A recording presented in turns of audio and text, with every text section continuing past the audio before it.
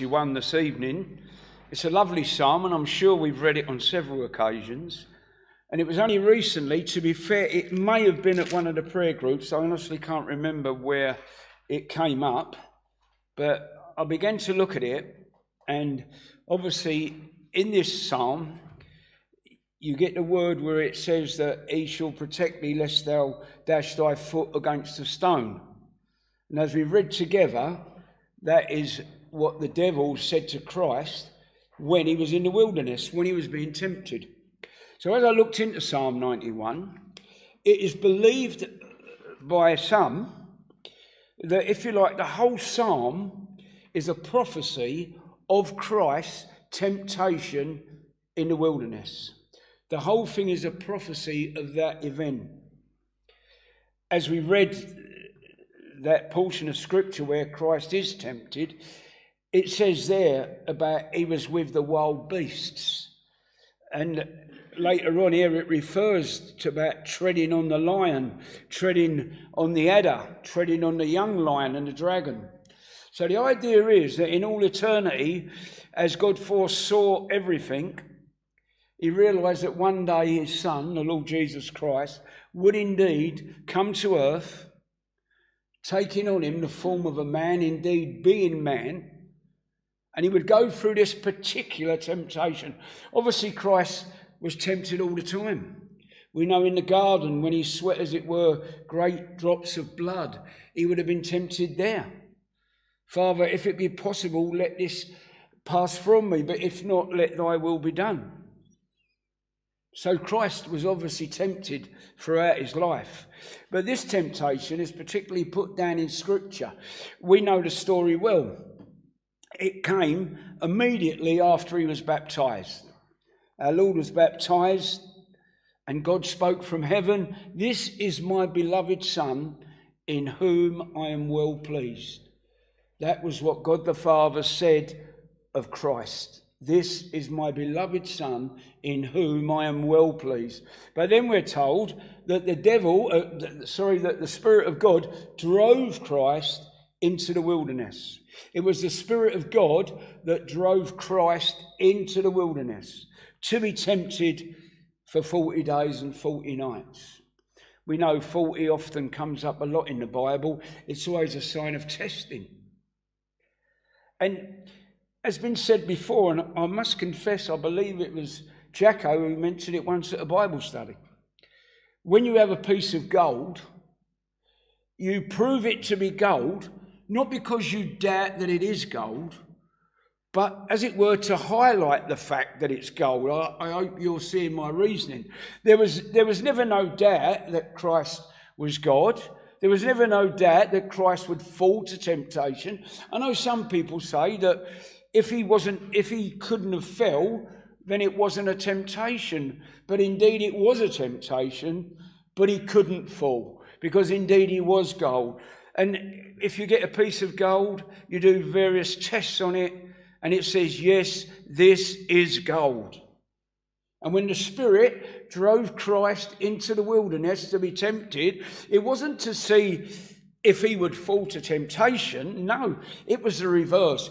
It was to prove to the world, it was to prove to the devil that this indeed was the Son of God. This indeed was the spotless one, the one who knew no sin.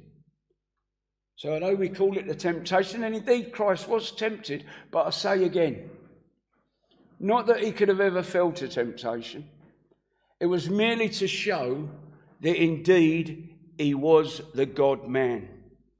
So in Psalm 91, I want us to look at this truth, but also, and I pray God that I can put this across how I want, the idea is that Christ was led of the Spirit to be tempted, but all of us tonight who are Christ, all of us who are real Christians, we are in Christ. We are in Christ this evening. And that situation never changes. The devil will tell you it changes. Some mornings we get up and we don't feel like praying. Sometimes we're downcast. We know that we should try and encourage others, but we feel we need encouragement ourselves. We are struggling. But our situation as a Christian never changes. We're in Christ. Just like Christ was in the Father. That never changed. Christ was in the Father. Through all those trials that he knew on this earth, he was always in the Father. And as we look at several verses in this psalm, God willing, we'll see the truth. We'll see that Christ, he overcome all temptation. We are in Christ, and therefore, although we are sinners, and therefore, although we let God down, as God sees us, we're triumphant. We are triumphant because we're in Christ. We've said it so many times, but it needs to be repeated. Before God, we're his precious sons and daughters. We are pure, we are clean, not because of the works of our hands, because we see within ourselves every day we're failures. Speak to any Christian who's been a Christian for any length of time, and the first thing they'll talk about is their failings. We meet together, we talk, and we confess that we lost our temper on this day. This day we done that, this day whatever. The Christian is always ready to confess their failings because they're ever present with us, because the blessed Spirit of God dwells within us and it highlights our failings. But I say again, we are in Christ and therefore none of that is seen. If you remember Moses, when he was going to have that special, as it were, meeting with God. Incredible. There was Moses, and he was going to have this meeting with God, and he went up on the mount, and it was as if God put his hand over this incline, this cave, and he walked past. And that is what Christ is like to us. He is the rock of ages. He is the cleft where we can hide under. We are in Christ, and Christ is in God the Father. And therefore, we need not fear. Now, I know again, the obvious truth is we do fear. We are worried about things. But the scripture tells us time and time again, we need not to. We need not to worry. And although we might look at it again in a minute, I do want to point this one bit out about our great enemy, the devil. He is our great enemy. And we need to be aware of him. Because, as I say, when Christ was in the wilderness, when he was going through those forms of temptation, the word of God was brought to him, but it was brought to him by the devil. And the devil put a bad spin on it, as it were. And often when we go to read the scriptures, the first thing the devil will say to you, well, that doesn't apply to you. Or he will say, if we read a verse, and we'll see some here tonight, about 1,000 shall fall at thy side, 10,000 on thy right hand, but it shall not come nigh thee. The first thing the devil will say to you is, well, what about those Christians who are being persecuted? What about that Christian in your church who's unwell? The devil will bring all these things to you, trying to steal away the wonderful truth of God's word. As we read the word of God, we need to apply it to ourselves. Of course, we will have trials. This whole psalm is about a trial. This whole psalm, however you look at it, whether you do believe it was a prophecy of Christ, whether you believe it's that psalm about Christ being tempted, or whether you just believe it is a psalm, the whole psalm is about a trial and testing. But God is with us, and we will always be triumphant. And as I've said before, that if it were possible to find the weakest Christian who's ever lived, he is still in Christ. He has all the privileges that has given to him. We're heirs of salvation, and this night we stand safe in our God. So if we begin to consider some of the verses in this psalm, verse 1 says, he that dwelleth in the secret place of the Most High shall abide under the shadow of the Almighty. He that dwelleth in the secret place. But a secret place for us is where God is. It's a secret because the world know nothing of it. The world think we're foolish to believe that we're going to meet with God, that we're actually dwelling with God. It's the secret place. But that is where we are. We're with God in the secret place. The place of the Most High shall abide under the shadow of the Almighty. Well, there we have again the shadow of the Almighty, being kept from all the storms of this life. And indeed, there are many storms. Again, if there wasn't troubles, we wouldn't need a shelter. If there wasn't worries, we wouldn't need a comforter. If there wasn't temptation, we wouldn't need a saviour. But the scripture tells us in all these things we will triumph. We are triumphing now. We have triumphed in the past, and we will triumph in the future. Because the devil and all his host of angels cannot stop any real Christian ever going to heaven. And again it says in the New Testament, who shall separate us from the love of God? It was mentioned this morning by our pastor about how a parent loves their children. And in a sense, you could argue that sometimes they love them too much because they can't even see the wrong in their own children, even though it may be evident to everybody else. And that is how we are with God.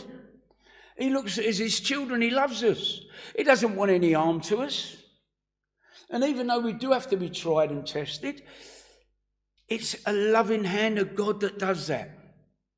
And many times it is Satan who wants to harm us. And it is merely God who makes those trials and temptations be for our benefit in the end. We are indeed in the secret place. We are with our God. He is our refuge. He is a shadow to us. And he will keep us from all evil. In verse 2 it says, I will say of the Lord, he is my refuge, my fortress. My God, in him will I trust. We need to trust in God. It's easy to trust in men. We can trust in men for different reasons. Sometimes you might look up to someone who's as a spiritual head, as it were, someone you look to spiritually. You may look to a parent. You may look to a friend. But obviously, the only person who we can look to with full assurance is God. People will let us down. They might not mean to. Sometimes events happen in life that no one can see coming. And as certain events in life, we're saddened by certain things. But if you trust in God, he will never let you down. People will let you down. No question. They can't help it. They're of the flesh. People will let you down, but God will never, ever let you down. He's like a fortress. Well, if you think of a fortress, they were made to stand up against a marauding army. And make no mistake, there is a marauding army against us. It is Satan and his demons. He is determined to spoil our Christian life. He is determined for us to succumb to his lies. When he tells us that God no longer loves us. When he tells us that things are never going to get any better for us. That is his marauding army, but God is our fortress. My God in whom I will trust. Surely he shall deliver me from the snare of the fowler and from the noisome pestilence. The snare of the fowler. Now, if you think of that, again, I know very little about country life, but a snare, one thing we do know, it's put there to catch a creature, maybe a bird, maybe an animal. But the thing of a snare, it's not visible. It's deliberately hidden so it becomes a trap. If all the traps were visible, the animals wouldn't go near them. But they put bait down and they hide them under leaves. And here's the idea, Satan, he's laying for us a trap. He's laying for us, and therefore we might not necessarily see it. Deliver me from the snare of the fowler. Deliver me from things that I might not yet have even seen. You can form a relationship with someone who's not a Christian. I don't necessarily mean the boy and girl relationship. It can be any relationship you can form with a non-Christian. It seems quite good. It seems all good. But that can be a snare. Because when you become friendly, you're more likely to do something that they want to do, whereas you wouldn't have normally done it. That's just a small example. But the idea is of a snare, it's a trap that you cannot see. And therefore you're more likely to fall in it. But God, we pray God all the time, keep us from the snares of the devil. But then it says from the noisome pestilence. And I confess, as you know, I'm not an educated man. And I assumed when I first read this, noisome was to do with a noise. Only because the other one was about a secret trap. I assumed maybe this meant something noisy. I'm so glad I looked it up. It means a horrible stench. It means a real bad smelling thing. So in some ways it does bring out the same truth. Some things you can see and some things you can't. But some things you can smell. Some things have got a bad stench to them. The rotting flesh of a dead animal. Sewerage, whatever it be, it has a rotten smell to it. Some things you can smell afar off. And you can see it's going to be bad. But God will deliver us from all these things. From the snare of the fowler, from the noisome pestilence. He shall cover thee with his feathers. And under his wings thou shalt trust his truth and be thy shield and buckler. Now again, when we think of the feathers of a bird, you think of the mother bird, and it reminded me of Christ. Do you remember Christ when he prayed over Jerusalem? And he said, how oft would I have gathered thee as a hen gathers her young? So there's the hen, she's got her little chicks, they're all running round her, and all of a sudden there's a noise, or there's a smell of an animal coming, and all the chickens, they run under her feathers, and she protects them. And that is what God is to us. We under his feathers, we're protected by him. We're near to his heart. And we're told that his truth is our shield and buckler. The truth of God, the word of God. It is a shield against the attack of the devil. We're all aware that in a moment we could fall to temptation. We're aware of that, and in some ways that's a healthy knowledge to have. You know that you could fall. But the shield and the buckler is the idea that God's word is the thing to fight the devil with. We see Christ. He quoted the word of God on many occasions. He always quoted the Old Testament. He always went back to what the scriptures said. And of course, you can only, as it were, quote the word of God in your own heart if you know the word of God. Make yourselves more and more aware of the word of God. In some ways, it makes it easier today because you don't even have to read it. You can listen to it. Now, some people might say, well, that's lazy. Well, maybe it is, maybe it ain't. I'm not saying don't read it. But if it's easier for you to listen to it, listen to the word of God. You can listen to it so much today. You can let the word of God come in. You can digest it. And it is the word of God that is our shield. It is our buckler. It is our defense against all the things that Satan would throw against us. It says again, thou shalt not be afraid of the terror by night, nor the arrow that flieth in the day.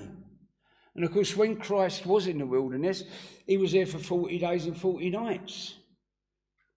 There was a darkness. And then there was the heat of the day's sun. He went through both. The idea of the arrow that flieth, again, you can look at that as temptation. You can look at the saints in the Old Testament where they were literal arrows. You know, God's people, they were in battles. Arrows would fly here and there. And their prayer would be, Lord, deliver me from that arrow, as it were, as it flies. The arrow that flieth by day, or the terror that comes by night. In all these things, we need God with us. We need his power.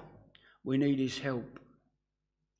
Verse 6 talks about the pestilence that walketh in darkness, nor the destruction that wasteth at noonday. Now, the pestilence, of course, is rather, without exaggerating, if you look up what it says, it's rather like COVID. It's an epidemic, it's a plague. It likened it to the bubonic plague. And the idea is that this plague has come on all the world. Now, of course, as I've said already, some Christians have died as a result of COVID. There's no doubt about it. We know that. And the devil might say to you, well, if there's a God, why did he allow these people to die? But we mustn't let the devil take away the truth that God has preserved so many of us. Let us be thankful that he has preserved us. He has kept us safe. It talks about the destruction that wasteth at noonday. Now, destruction, when the destruction comes, there is nothing left. And if we look at this in a spiritual light, we can talk about people's Christian life. If a Christian goes into deep sin and goes into bad sin, it can massively affect them. It doesn't mean they're not a Christian. We could refer to that man in the book of Corinthians who was actually having an affair with his stepmother. That's quite a big sin. He was thrown out of the church for it. It didn't mean he wasn't one of God's people, but it was a terrible sin to be involved with. But the fact is, that didn't destroy his Christian life. It caused problems for his Christian life. It caused problems for the church. And the idea of destruction is that there's nothing left after. And the point I'm trying to make is that the destruction will not come upon us as people. So in other words, what sin you may get involved with, it may be bad sin, it may lead you to great repentance, but it will not destroy your Christian life. It will not finish it completely. Think of our friend Peter when he denied Christ 3 times. If you think of that, what a terrible sin that was. He'd been with Christ for 3 years. He'd seen all the miracles. He'd done miracles himself. He'd actually walked on the water. He helped feed the 5,000 with bread. And he boasted so much how he loved Christ, but then he denied him 3 times. And once it was just almost, we're told, like a young maid. But that didn't destroy his Christian life.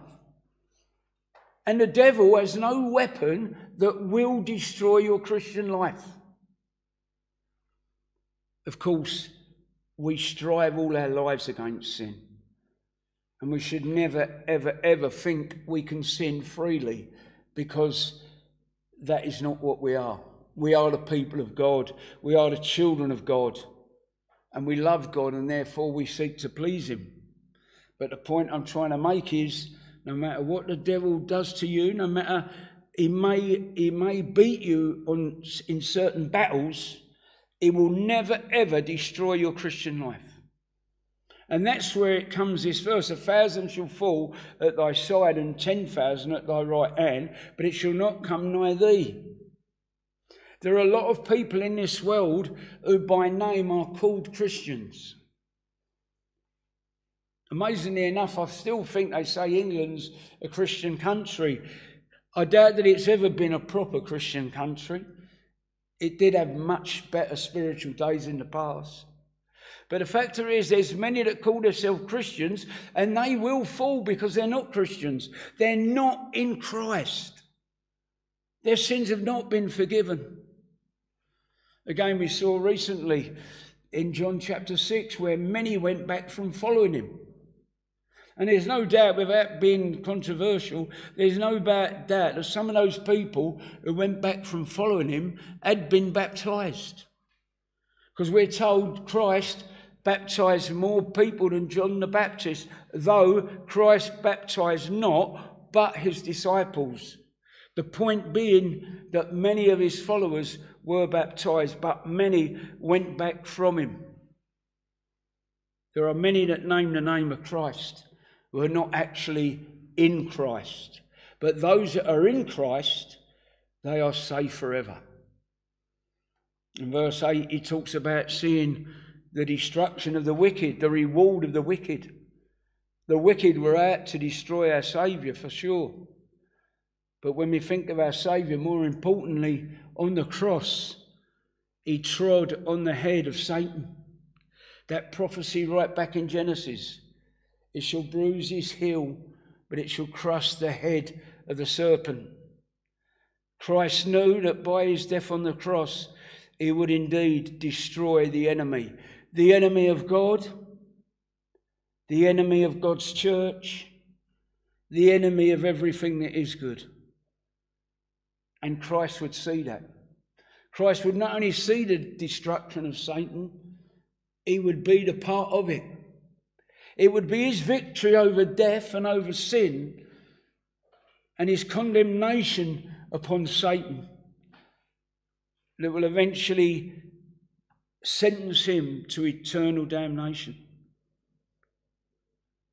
Because we're told he made the Lord, which is my refuge, the Most High, thy habitation. There it is again. We're in God. We're in Christ. Everything that God has given to Christ has been given to us because we are in Christ. There shall no evil befall thee, neither shall any plague come nigh thy dwelling. And this is where we get to this text which is quoted in the New Testament. There shall no evil befall thee, neither shall any plague come nigh thy dwelling, for he shall give his angels charge over thee, to keep thee in all thy ways. They shall bear thee up in their hands, lest thou dash thy foot against a stone. He shall give his angels charge over thee. Now, again, if you think of the temptation and you think of Satan, the Lord, the angels did come and minister to Christ. So, in a sense, there was the devil trying to, as it were, defeat our Lord by misquoting or by putting this verse in the wrong context about the angels of God protecting him. And yet, indeed, the angels of God were with him. We're told in those readings that we had that the angels came to Christ. They ministered to Christ. The angels of God were indeed with our Saviour. They protected him. But here's the other truth. The angels of God are with us. We are not in this battle alone. God is our Father. Christ is our Saviour. Christ has given all for us. But also, he has set his angels over us to protect us. There's certain verses that suggest that every one of us has an angel that guards us and protects us. How powerful is one angel? And again, I know it's easy to say, but if we could grasp the truth of God's word, we would have so much more peace in our lives. And as I've said before, and I'll say again, I say this word to myself as much as to anybody else. Believe the scriptures and you will have peace. You will have the peace of God that passeth all understanding if you believe what God's word is saying. His angels indeed will protect us, lest we fall into temptation. Satan was defeated on every hand. But even though he's a defeated foe, he still comes against us every day. He says, thou shalt tread upon the lion and the adder, the young lion, the dragon shalt thou trample underfoot. Well, there it was in the wilderness, and again we did read it. And I know I've mentioned this before, so forgive me, but it's worth mentioning again. Here's our Saviour. You go back to Adam when he fell. Here was Adam. He fell in a beautiful garden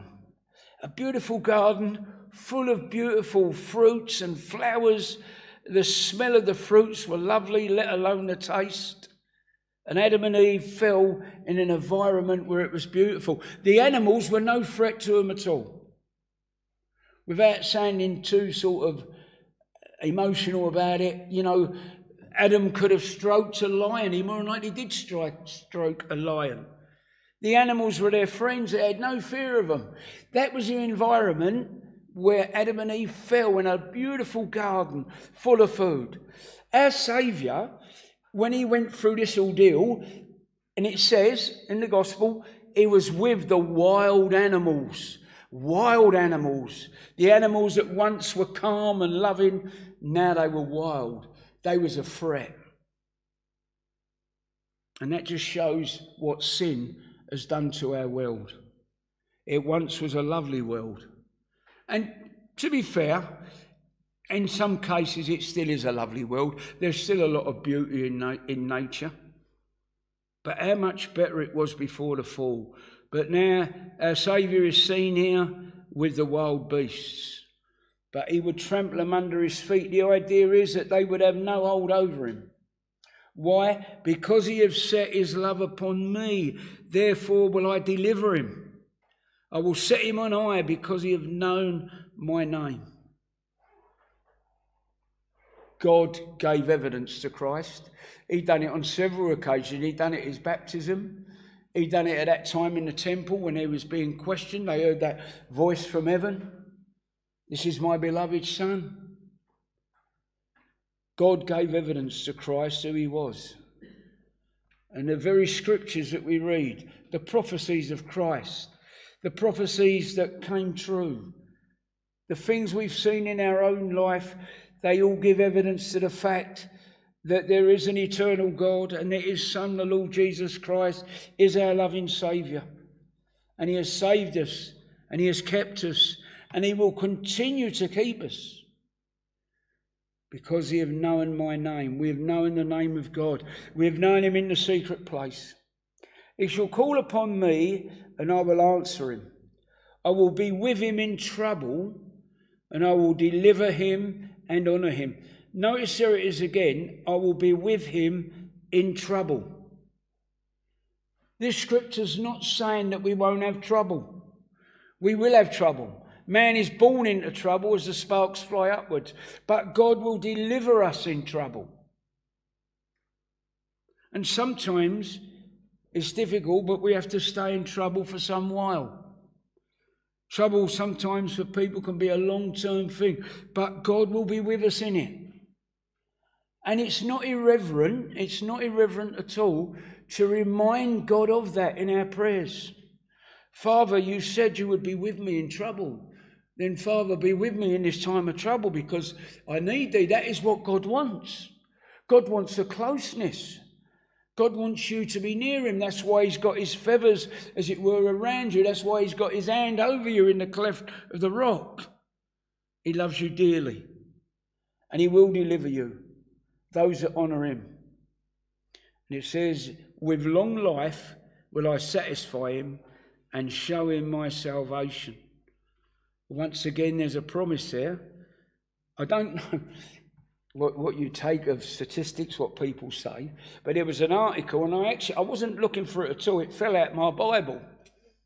And it said that, was it 70% of women who go to church live longer than women who don't go to church? Now, you know, you can take from that whatever you like. But if you look at it from a spiritual point of view, of course, we will have long life anyway. Our life is never ending. When we leave this world, for some it's been earlier than was expected. For some, it may be longer than expected. We don't know how long we have on this world, but one thing's for certain. Firstly, as Christians, we get more out of our life than the ungodly. I'm sure we do. The Christian who's walking with God, the Christian who has that peace, is getting far more out of life than the non-Christian. But lastly, when we die, we shall live eternally with God. The one who has kept us through this life, the one who has sheltered us from all these fears, the one who has preserved us from the attack of the devil, we will live forever with our God. We need to hold on to those truths. May God keep us from all evil, and may God preserve us until the day when we go to be with him forever. Amen.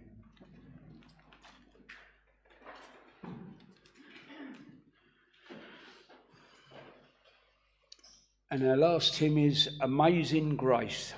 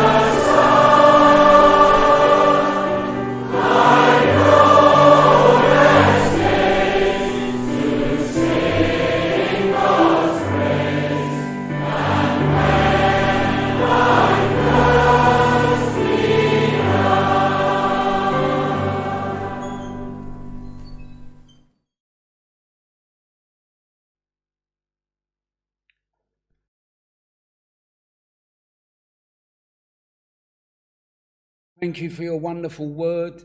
Oh, Father, we pray for more faith. We pray for a blessed outpouring of your Holy Spirit upon us. Oh, Father, be with us now. Be with us through this coming week. We do again think of that meeting tomorrow night. We pray, Father, that it would be a great meeting. And it would be a meeting that encourages people. And it would be, as it were, the beginning of a new time for our church in ways of evangelism. Father, hear our prayers this evening. Bless us as we part and keep us safe. For we ask it all in the glorious name of our Lord Jesus Christ. Amen.